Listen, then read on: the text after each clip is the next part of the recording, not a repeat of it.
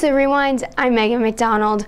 Busy week in the WAC with the Women's Golf Championship going down. New Mexico State has won the last 2 titles. The Aggies looking to three-peat. Let's take a look at how things went down. The 2016 WAC Women's Golf Championship took place in Blaine, Washington. New Mexico State finished 16 strokes ahead of second place Seattle U. The Aggies were 20 over par at 884, shooting just 3 over par as a team over the final 26 holes. Seattle U shot a 36 over par, shooting an even par 72. New Mexico State sophomore Kennedy Montoya led the Aggies to a 3rd straight WAC championship, winning the individual title on Sunday afternoon. Montoya recorded a par on the 18th hole to clinch medalist honors by 2 strokes over teammate Viviana Macias and Dorsey Addix of Seattle U. The all-WAC teams and individual awards were also announced.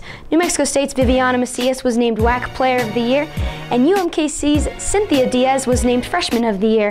Aggie head coach Jackie Booth was named Coach of the Year. Keeping spring sports going over in baseball heading into the weekend, New Mexico State was just 1 game behind the conference leaders. The Aggies looking to bounce back after dropping the series to Utah Valley as they traveled to the former WAC champ CSU Bakersfield. Bottom of the first, no score.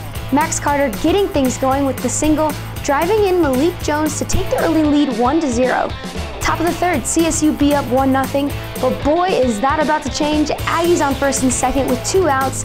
Dan Hetzel sends it over 390 feet over the center wall, the deepest part of Hartfield, to lift New Mexico State up 3-1. The runners tried to rally but would fall short to the Aggies 5-4. Next up, Sacramento State at UTRGV, first game of the series. Picking things up in the bottom of the 8th, all tied up 1-1. Corey Davis doubles to left center field, bringing in Joseph Collazo, and the Vaqueros take the lead.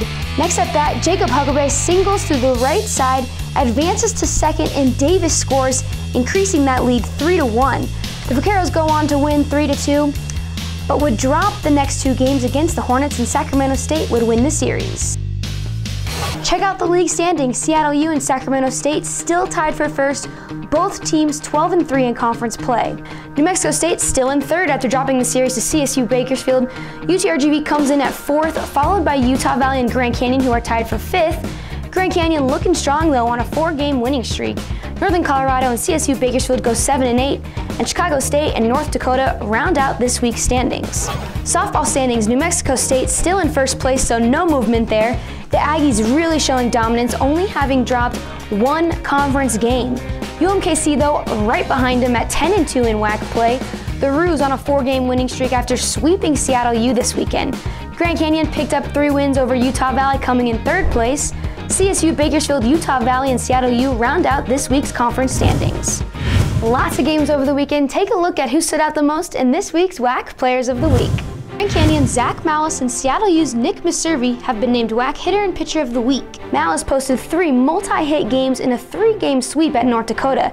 His best game came on Saturday, going 2 for 4 with a home run, 3 runs, and an RBI. He also drove in 3 runs on Sunday, which clinched the sweep. Meservy earned both a win and a save on the week. Against rival Washington, he pitched the final 2/3 innings to earn the save before taking the mound on Saturday against Utah Valley. He struck out 8 and walked 2, allowing 2 unearned runs over 6 innings to earn the win over the Wolverines. UMKC's Kelsey Goodwin and Grand Canyon's Taylor Nolan take home this week's honors. Goodwin hit .500 with 4 hits, all of which were extra base hits, 4 RBIs, and 1 walk in the road sweep at Seattle U. The infielder tied a season high with 2 RBIs on Friday, driving in 2 runs in both games of the doubleheader. Nolan went 2-0 with a save in 3 appearances last week. She only allowed 2 earned runs on 11 hits with 12 strikeouts in 14 innings of work. She threw a complete shutout in the first game of the series, scattering 5 hits while striking out 9. In the series finale, the junior held Utah Valley to no hits and no runs for 5 straight innings before retiring. Don't forget, you can watch live games on the WAC Digital Network at wacsports.com/live. For more information, check us out at wacsports.com or follow us on Twitter and Facebook.